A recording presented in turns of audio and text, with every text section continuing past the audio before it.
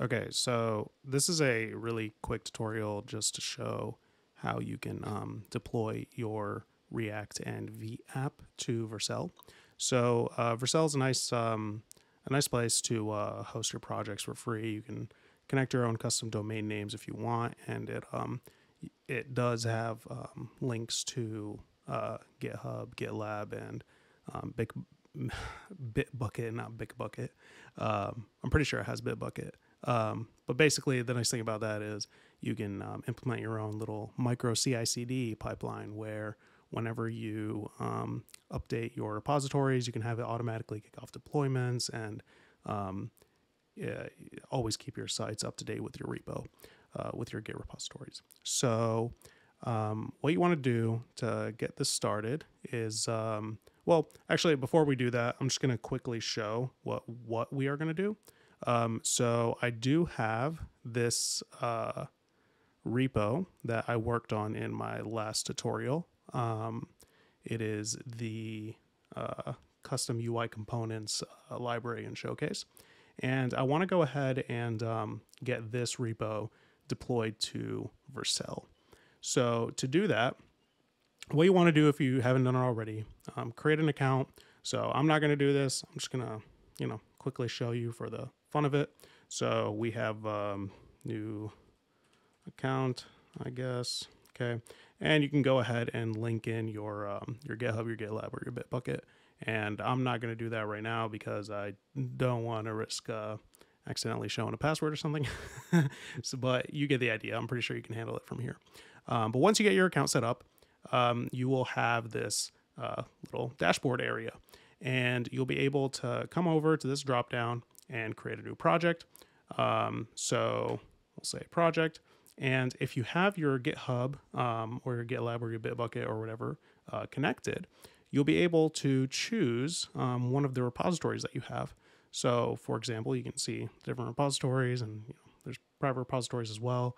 But for me, in my case, I actually want to work on the my UI components part 3 with chapters, and this is the code in this repo is what I want to build and deploy. Now, there is a caveat here. Because this is a client-side rendered app, there's a little bit of a configuration that you have to do that is specific to SPAs or single-page applications. And I did go ahead and update my project's Git config with this information, but I'm going to go ahead and pull it over just to show you anyways. Once I find where that window went. There it is.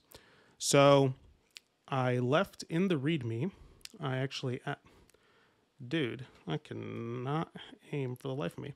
So you basically want to add a vercel.json file to the root of your Vite project. I don't know if this is for all Vite projects or just React Vite projects. So in my case, this is a Vite React project. So you add this vercel.json to the root of your project, and it's literally all it needs. And the reason you need this is to enable routing. So this is kind of relevant to my last video, which was talking about routing with client-side React implementation, specifically with Vite. So this is a necessity in order to get the routing to work. And I think, yeah, so this link will take you to Vercel's docs to explain how this works a little bit more. But if you don't feel like reading, then feel free to just grab this file and or just copy pasta that code, and you should be good to go. So once you have that set up, you can come in here and you can go ahead and import your project like so.